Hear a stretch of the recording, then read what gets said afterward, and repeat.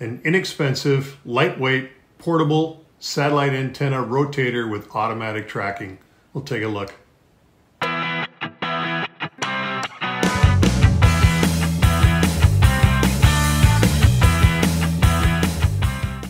Today we're going to take a look at a very inexpensive, lightweight, portable satellite antenna rotator with automatic tracking that's made by an Australian group called SARC, or SARCTRAC, which stands for the School Amateur Radio Club, or the School Amateur Radio Club Network. The intent is to educate children of all ages on science, technology, engineering, and mathematics, STEM topics, through the use and application of electronics, kits and stuff that they actually do. But they also sell. So one of the outcomes of this group is SARCTRAC, now the Mark III or Model 3, an automatic satellite antenna rotator and controller, which will control a single satellite antenna, both azimuth and elevation. Does a great job of it. We'll walk through setup and actual use of it.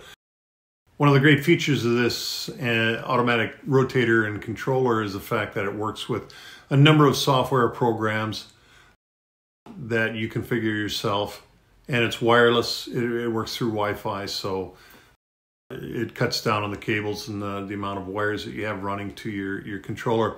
In my case, I'm using SAT PC32. I'll explain a little bit on how I set it up and walk through using that to track the satellite and control the rotator.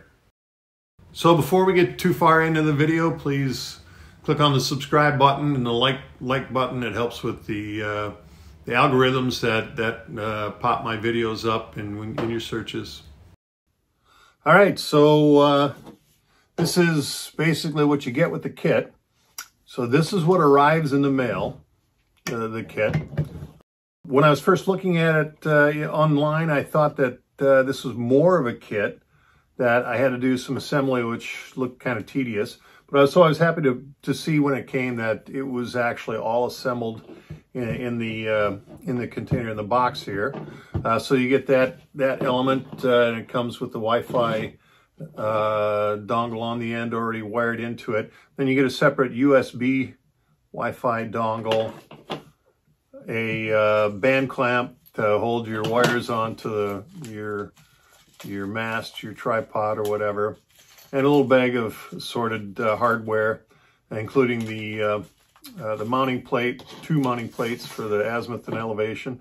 And then you get this little sheet. It's basically just a packing list, not much more. And it states that they're in regulatory compliance, which I'm, of course, happy to see. And then there's the stuff that you have to fabricate and acquire yourself. And so this is aluminum, angle aluminum, not angle iron. You got to use aluminum, non-magnetic. And then you got to have a way to mount your antenna to the tripod. And so this was my solution. I'm using the MFJ tripod. The shaft on it is a 3/4 inch. So I bought 3/4 inch PVC pipe. But you really need, for the mounting plate, and I've already mounted this on the PVC cap, but this PVC cap really needs to be 1 inch or bigger in order to put this mounting plate on it, because otherwise you won't be able to get access to the screws on the inside. So I've got a reducer that will take this 3/4 inch and make it 1 inch. And then I've got a barrel for the 1 inch that adds a threaded option here. And so this end cap for me is threaded, which is great because that way I don't have to glue it in. I just screw it in, as long as it's unscrewed during rotation. But this goes right on my tripod, the shaft.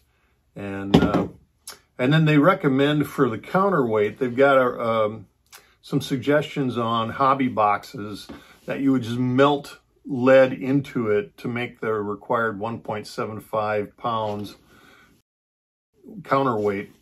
But I didn't have those aluminum cases, and I didn't feel like waiting to get one. So I just bought a little wooden box at the hobby shop. And then I bought a bag of lead weight for scuba diving. And I'll just take the little lead beads out of this and probably epoxy them into this wooden box. You don't want them loose inside, otherwise when the antenna is shifting, they may rotate. The weight of the shot may shift and cause some variations in the antenna and the pointing. But so those are the parts. This is what you need to assemble. And then it's just a matter of putting it all together. I have an arrow antenna that will attach to this. I think it'll work also with, you know, anything similar like the elk antenna, but I have both. But it seems to be better designed for the arrow antenna. So that's what we'll go with, is the arrow antenna. And here's the completed antenna rotator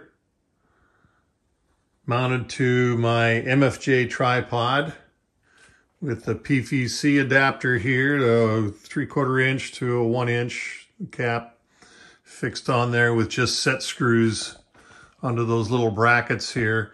The angle iron, you had to drill out the holes here to mount that plate on there. And you have to have the appropriate balance point there. For the weight, I've added in the shot. I just mixed up a little batch of epoxy, and then I just mixed the shot into the epoxy and then just put it all into this case, this little wooden craft box. And then I glued the craft box together so that it's pretty solid now. And there's nothing to shift in it. And that will fit right on the end here to add the counterweight for the antenna. And here it's kind of an ingenious process. So instead of stepper motors in the gearbox here, in the motor box, the motors run continuously, and they are fed with, this is both a compass and an inclinometer that will tell the angle of inclination of the bar here, and the compass will feed into the motors, and it constantly updates the pointing of the antenna. And then the Wi-Fi dongle adapter here is wired into all of that so that you have the control from your computer, tablet, whatever, and there's the dongle that just plugs into the USB port on your computer. But that's a complete setup. SARCTRAC can be controlled both manually and automatically by one of your favorite satellite tracking programs, in my case SatPC32. To control it manually, we open up PuTTY. You need a terminal program, and probably the most common is PuTTY. So we'll go to that.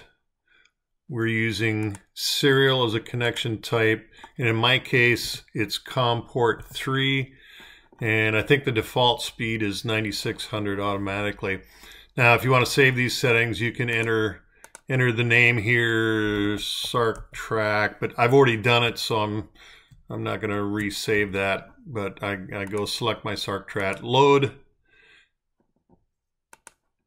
and then open, and it brings you to a blank screen. To wake up the Wi-Fi dongle, you hit escape 3 times. And it brings up the folder. You're now connected to it, but the motors aren't started. So to start the motors, S and enter, and now the motors have started, and so your rotator is started up. If you look at the list right above that, it'll show you which characters to use to control the rotator, make it move in different directions. The instructions with SARCTRAC will kind of walk you through this, because you have to calibrate a little bit in it. For one thing, you have to set up the fail-safe. There's a string, a lanyard, which you have to kind of wind the rotator around to get to a certain point, and then you tie off the lanyard. And that's so that if you get a runaway rotator, that it will disconnect itself. The lanyard will pull the cord apart. It's just Johnson power poles on the cord. So for the automatic control, we go to the tracking software, which in my case is SATPC32, so we'll open up SATPC32.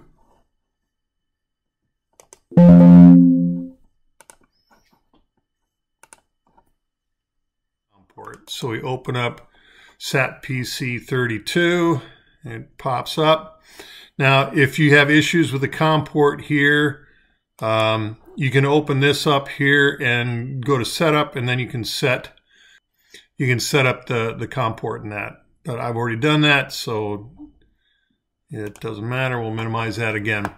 And then here you have SATPC32. Here's the satellites. We actually have AO73 is passing over now. I'm going to click on D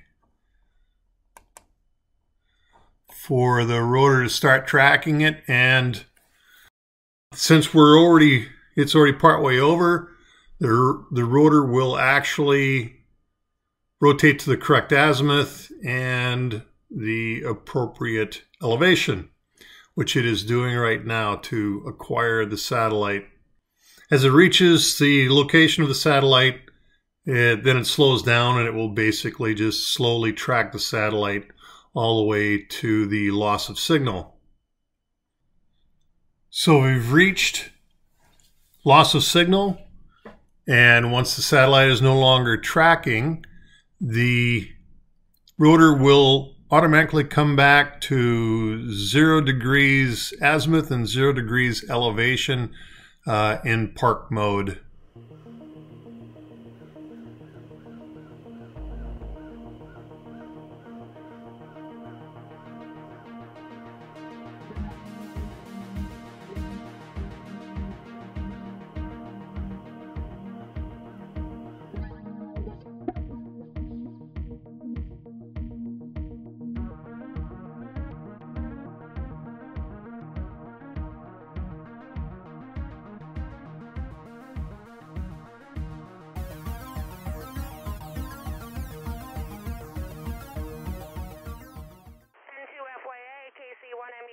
Fox November 57.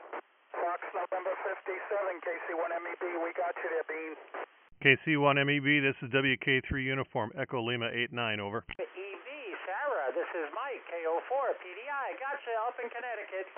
KO4 PDI, I'm actually roving Fox November 57 in Maine.